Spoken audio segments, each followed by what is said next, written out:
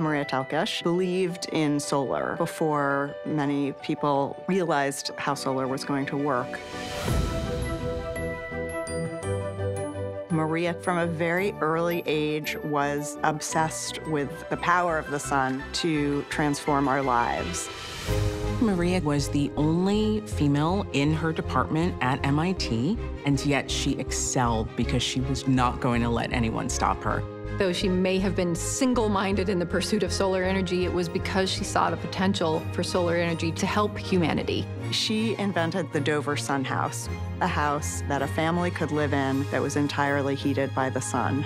50 years later, we are all still grappling with solar energy. Mária Telkes was a scientist, a tinkerer, and a pioneer, a figure who is not well known, who should be.